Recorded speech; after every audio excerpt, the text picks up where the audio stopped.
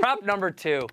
Sarah, let's talk about your favorite sport, shooty hoops. Yes, my favorite. Later on Thursday night, Giannis Antetokounmpo and the red-hot Milwaukee Bucks head to the West Coast to take on Kevin Durant and the also red-hot Golden State Warriors. The prop, who goes for more points Thursday night, Giannis or KD? Kevin Durant. All right, listen. Steph Curry's had a 50-point game. Klay Thompson has had a 50-point game. That leaves one player left to have a 50-point game, Jonas Jerebko, or whoever that guy is on the Warriors. No, it's going to be Durant's turn this week, okay? He's going to be on fire. Also, playing against Giannis is like, he's like, oh, hey, guess what? I know you're on pace to be MVP of the league, but you know what's more fun? Being MVP of the finals. And I got dose of those. So I think he's going to show off a little to Giannis, and I don't know. I think he's going to be like, suck Jan this. Okay. The Greek Freak has this wrapped up like a euro, first of all, okay? How do you say his name? Giannis Antetokounmpo. Cool. I was just trying to get it right for the G-man. Take time off of what you're Well, trying the Greek to Freak is the god. He's been putting on dunk clinics. I don't know if you've watched this. This guy is a freak.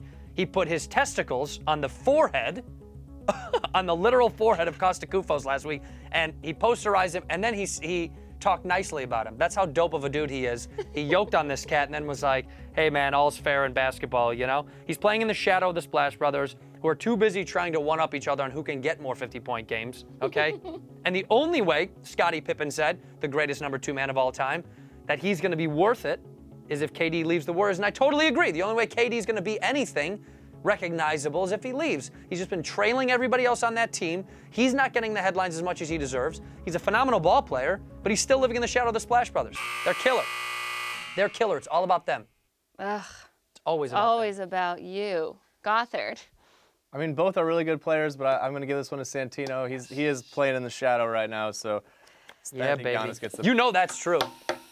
You're really not saying a lot today, You didn't Gothard. get that much. Yeah, no, Gothard is like, what's been going on? Tired? Did something happen this morning? No, I'm just, you guys have been nice to me. I'm trying to, you know, keep it positive. I'm enjoying this. I'm holding back so many mean things. I know. I'm like. We had good rapport going. All right, we're doing fine. We're doing fine. I don't want to make you mad. No, we're doing fine. We're doing great. We're doing great. You could actually step your game up. You can step your game up. This is a 3-way job. All right. Are you stifled because last week Rob Riggle stole some airtime? A little bit. I was a little bit down. Nobody said anything to me about it. I feel like I'm kind of replaceable, but. He's your friend. You brought him in. I know. I'm now. Notice nobody's here with me now. I won't make that mistake. Oh, you feel lonely. Again. Yep. Mm-hmm. Do you want us to get somebody from the production crew to come out here? No, it's okay. Let's just. Well, then buck up and stop being such a. Get it together. All right. Why would you ever give him points when he talks to you like that? I never talk to you like that. Because I'm just like his father. I'm whipping him into shape. And he likes daddy, don't you? You like Big Red Daddy. Okay.